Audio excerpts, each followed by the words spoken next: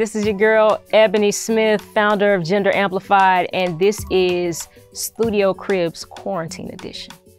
Now, ordinarily, you could find me in New York City in the heart of Times Square at Atlantic Records, where I am the in-house engineer in their New York facility and studio operation.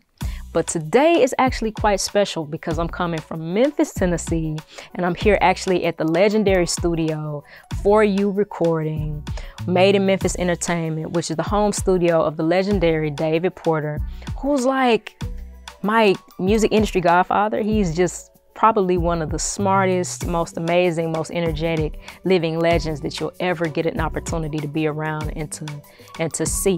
So I'm actually grateful that he lets me in here when I come home. So we're gonna take a look around these incredible facilities. And so, are you ready? Okay, so this is always typically in any studio.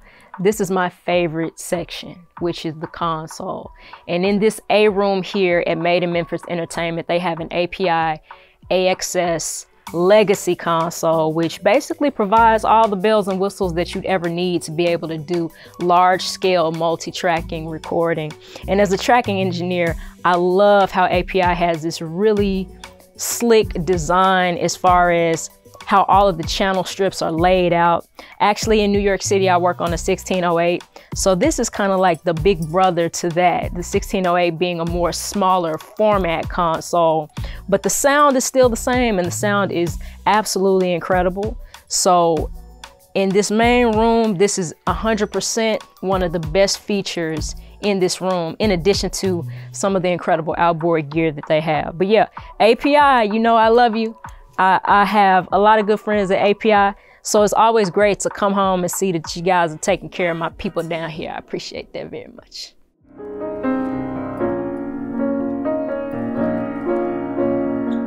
For me, everything starts here.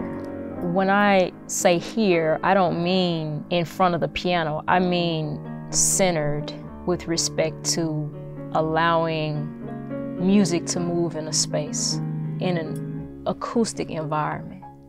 A musician has a very intimate relationship with his or her instrument, and it's that relationship that produces acoustical vibrations that can be heard and that can move in space and time.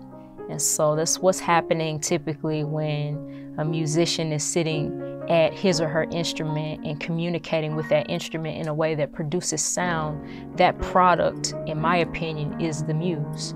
And so for me, I love to come into a studio and the first thing I do is find the piano, because that's how I cleanse the space. That's how I also purify my mind and prepare myself to be of service in the space.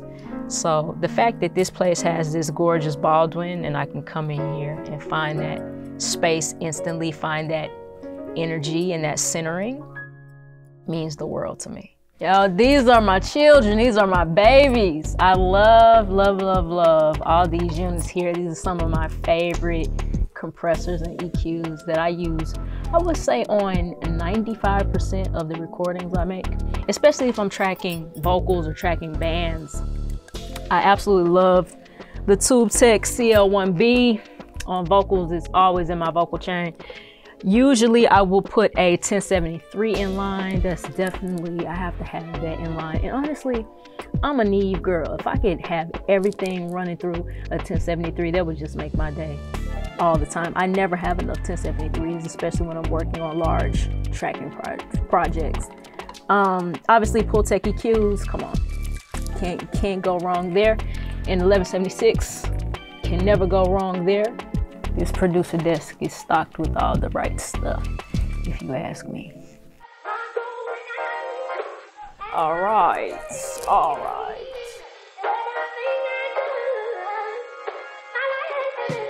This is Studio B at Made in Memphis Entertainment. As you can see, you can get really busy in here, and there's a pretty cool live room in there too. Lots of 500 series modules here. Lots of API lunchboxes here. You just can't go wrong with APIs, and you really can't go wrong with these 560s. These are my babies. I love these so much, these graphic EQs. They really allow you to get really nice, detailed, fine tuning of your frequency bands. You know, I think what's great, a lot of folks say, why do you need all this stuff, right, in 2020? Especially when you have the software emulators. In my opinion, I like to say all the time, electronics have a story to tell and electrons have a story to tell. They don't travel the same way. These 4 units sound different. All of them sound different because electrons have a very unique story to tell. Also, how electricity works in the space will affect your units. Generally speaking, they're all going to function the same, but you're going to get a different type of character using physical hardware in a physical environment. I think it also expands the quality of your digital productions. You know, if you have access to a space like this, it could give you a little bit more oomph that other producers or engineers might not have. Oh, and this guy, oh my goodness, the 33609. Oh, this is one of the best stereo bus compressors, in my opinion, on the market.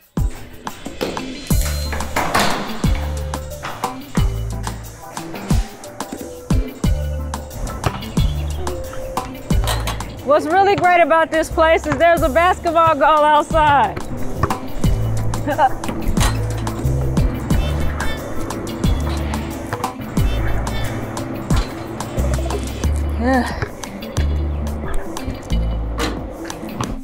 We're wrapping up our tour here.